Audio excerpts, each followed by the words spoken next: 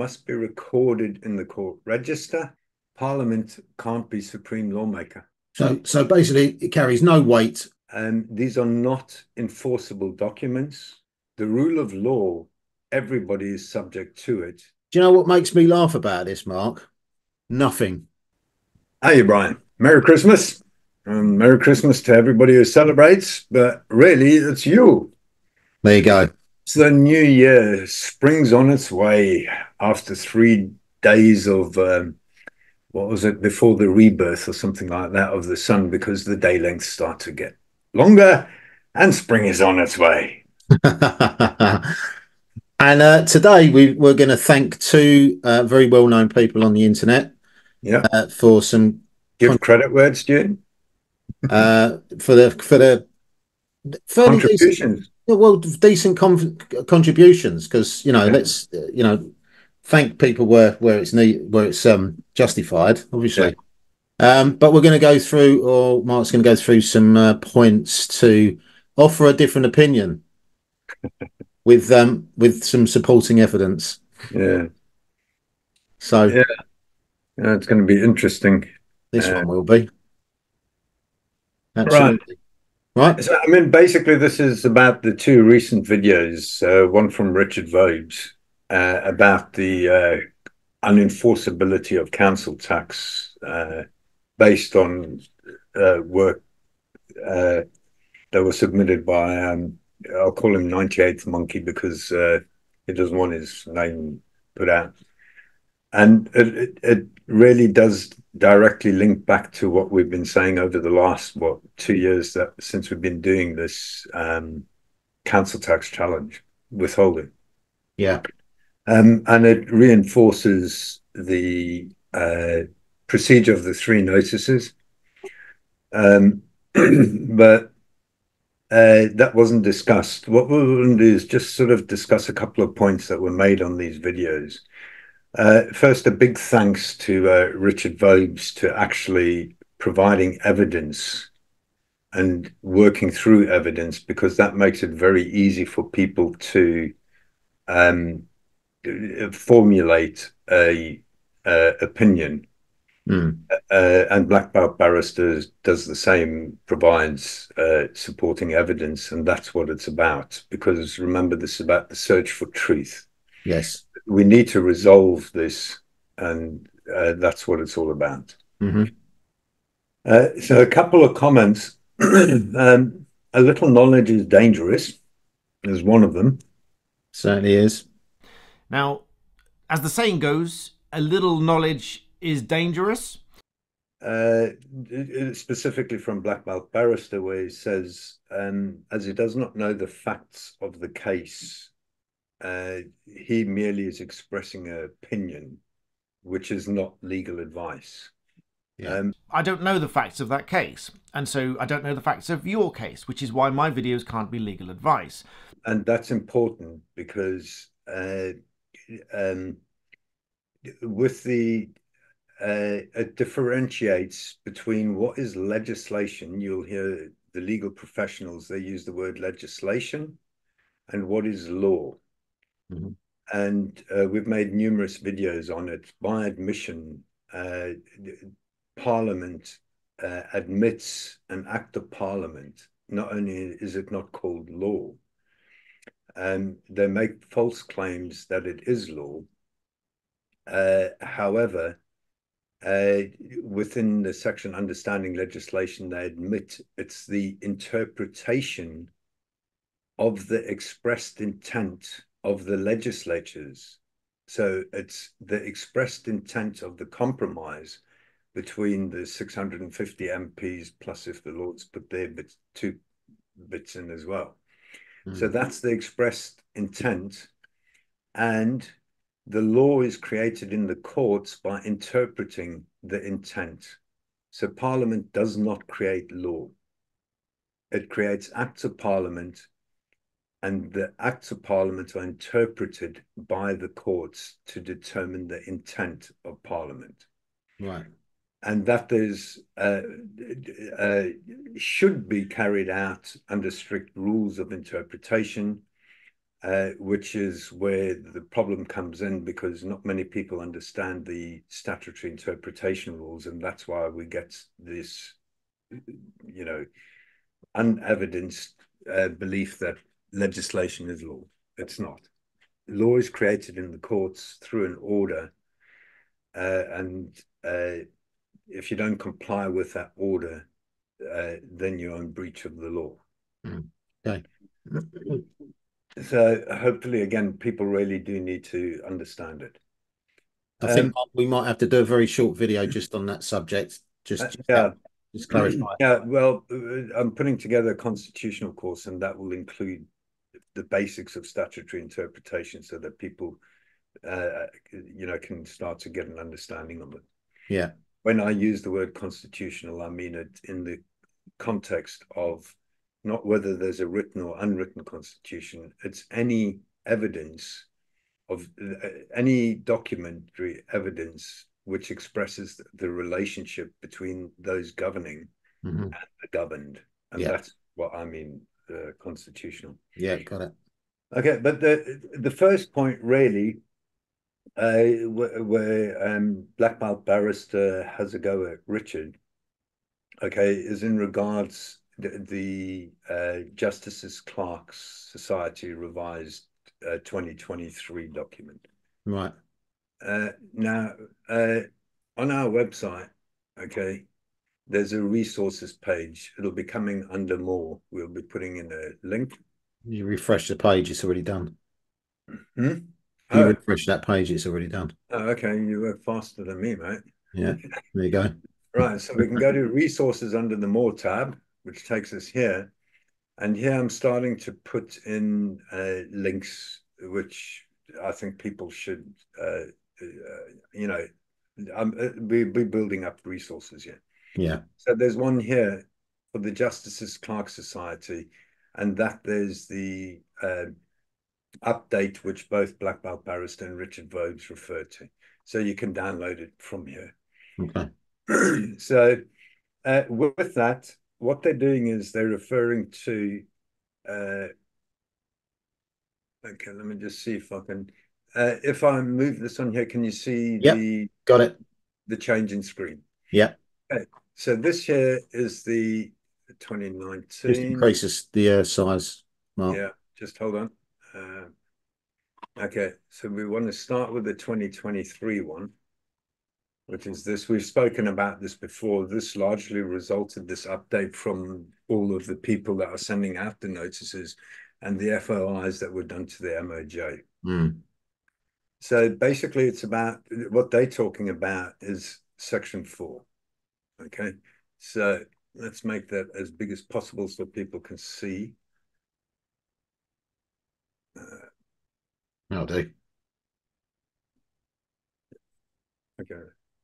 So basically, this is the section that's been referred to.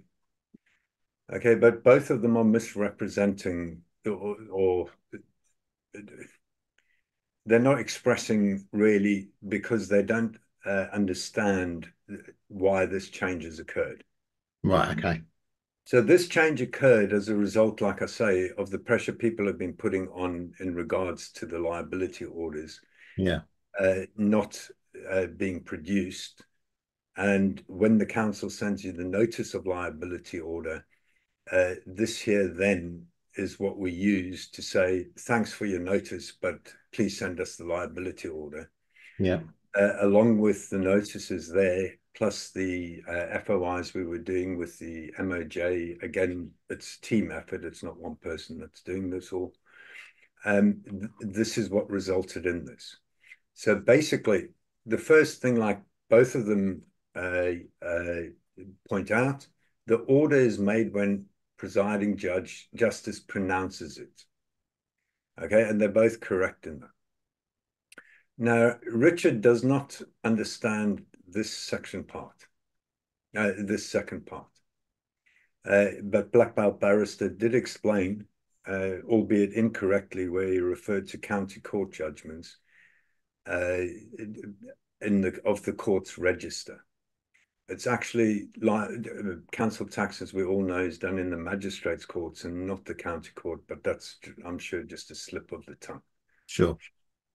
However, it's this here is extremely important. And the reason for that is if this here is what an order is deemed to be, that means it's only the people that were in court that witnessed it being pronounced that actually can provide evidence of its existence. Mm.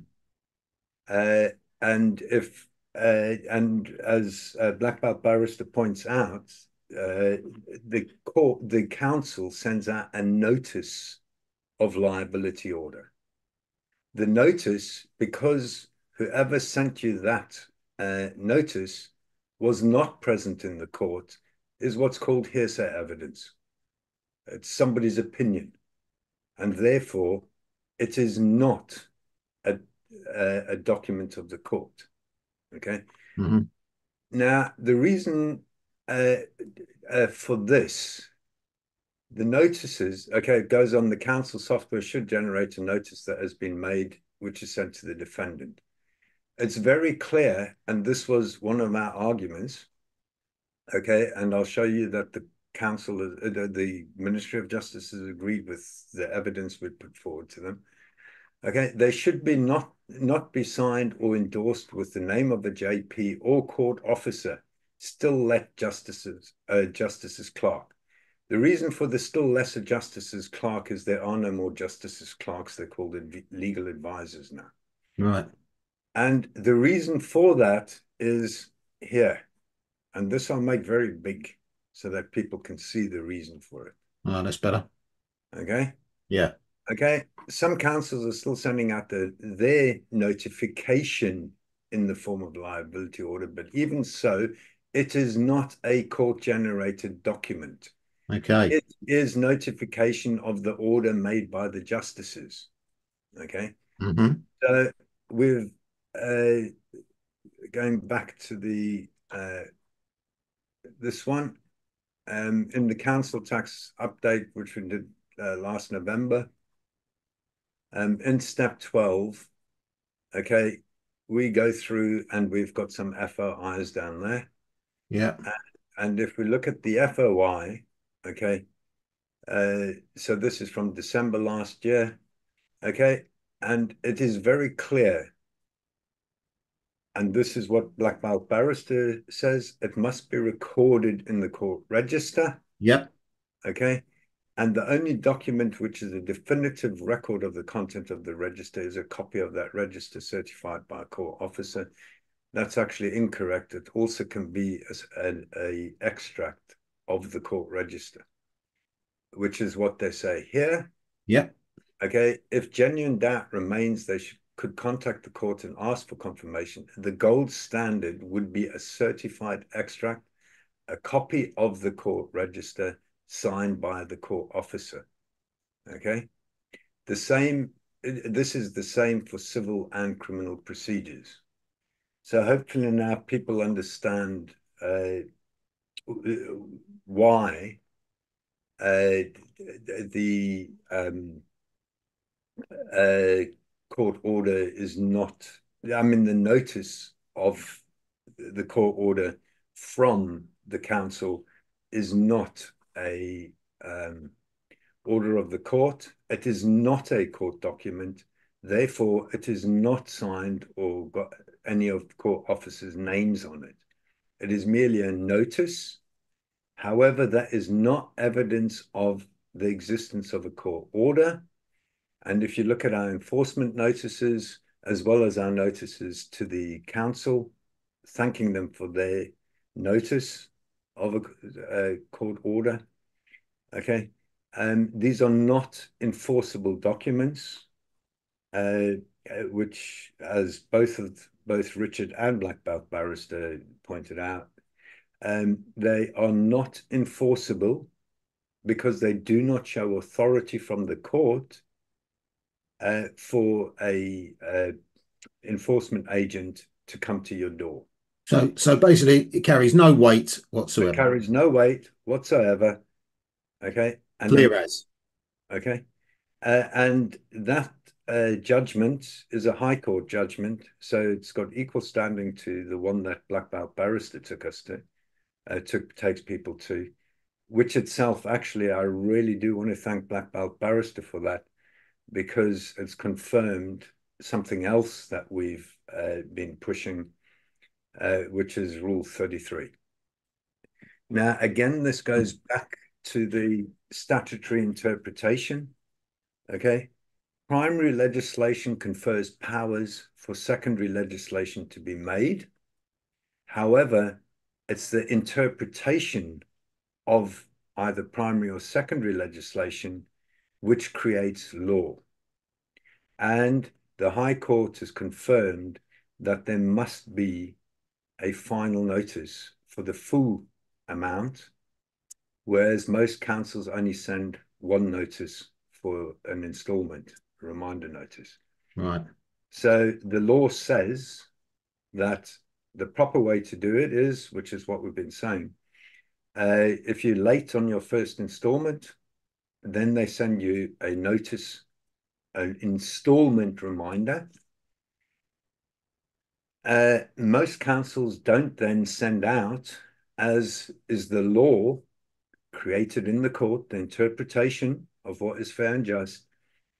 They need to send then a notice for the full amount, which is under Section 33, and therefore just about every liability order that's been made since we've been involved in this, certainly since we started the Knock Knock Challenge, is unlawful, because it's ultra vires, which means without authority, because they failed to provide a notice under Rule 33, which in 2018 was confirmed as a lawful obligation by the High Court.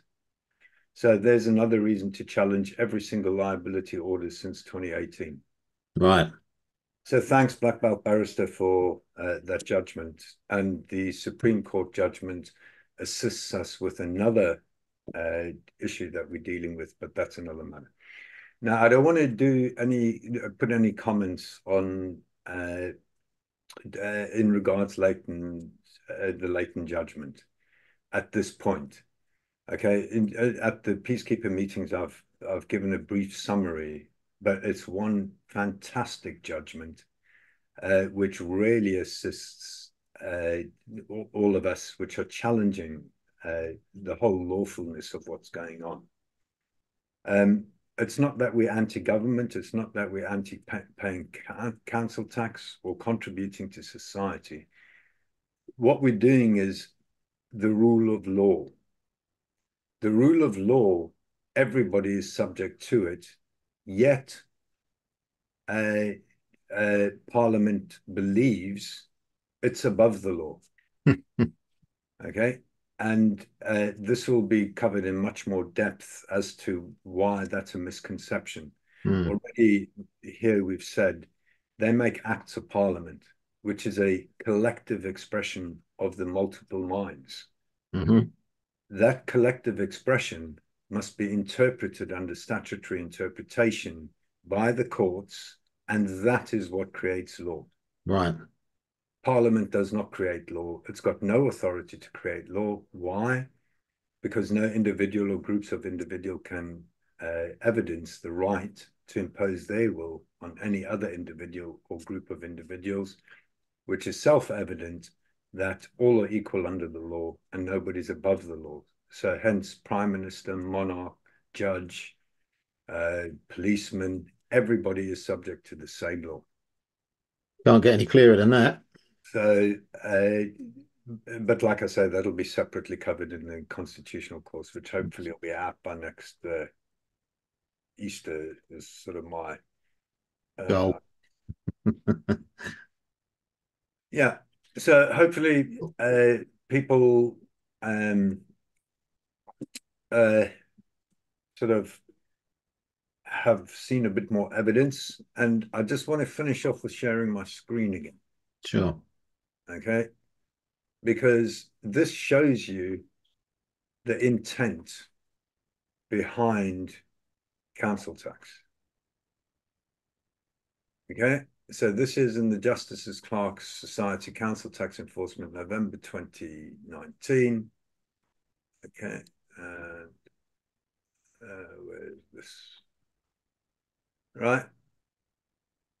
Now here, let's make this big. Okay. Right. What is the purpose of committing people to commit them to prison? To coerce payment. It Okay. always makes me laugh. You can't be clearer than that. Yeah.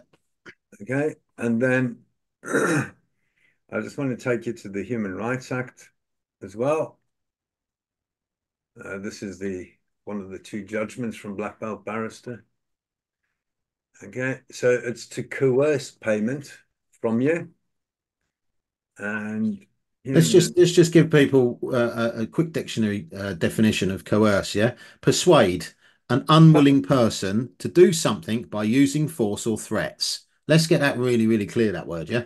Yeah, nothing lawful about that. Okay, Coerce, and it's coerce. blatantly there. Yeah. Now, if we go in the Human Rights Act, go down to the articles, and let's make this bigger again so people can see what tax is all about. Okay, this is part 1. If you scroll down to part 2, okay, part 2, the first protocol, article 1. Now, here Parliament has made its intent absolutely clear in the second paragraph. Okay, so let's make that even bigger. So they coerce stuff out of you.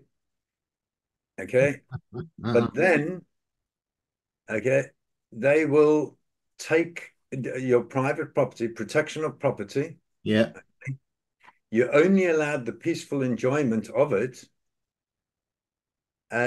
unless you owe taxes or other contributions or penalties, i.e., like we put out in the other video. So they try and coerce you in different ways by stealing your stuff. They tell you under the Human Rights Act that their justification is to steal your stuff if you don't do what they want. It is no different from a bunch of mafia. And until people start to realize this, that we don't have the rule of law, and that we're living basically, don't pay your protection money, that's it, you have no rights. Do you know what makes me laugh about this, Mark? Nothing. It's not funny. Because it's not bloody funny. Yeah. I know we laugh and you have a little snigger every now and then. I know. No, I mean, when you look at people losing their funny. homes and the nonsense, it's just insane. So I hope people enjoy this, and then we'll wait for Black Belt Barrister's take on the Leighton judgment, because there are probably three things which he'll miss out on there. And those three things are extremely important. We'll let the legal professionals give us their opinion first. But all of you that have been doing your notices, the solution's in there. So let's see if Black Belt Barrister can find that one. Watch this space. Do you know what? I actually quite look forward to Daniel's videos, because now he's actually given us some more stuff to go on. Yeah, but it's the usual thing with the same with the council. They give us the information. Always.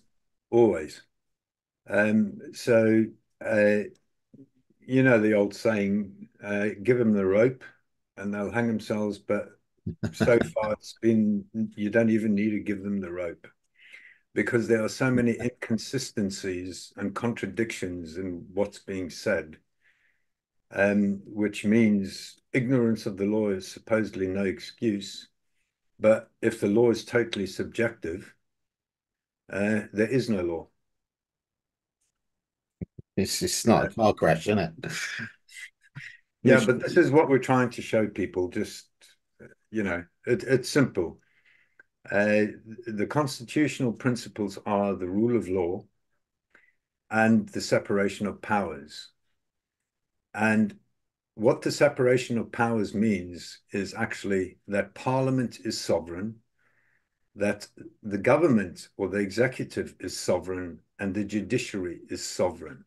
They are sovereign, all constrained by the rule of law, which means Parliament can't be supreme lawmaker. Well, apparently, Mark, it's all right to persuade an unwilling person to do something by using force and threat. So, coercion's okay. No, but hang on. That's a reserved activity only for Special people. Yeah, special people. Yeah. Yeah. That's what I meant. It's okay. Yeah. You're Parliament. Anyway, I think we better leave it there because this is all matter for another discussion. Right, mate. Well, Okay. we'll see you soon.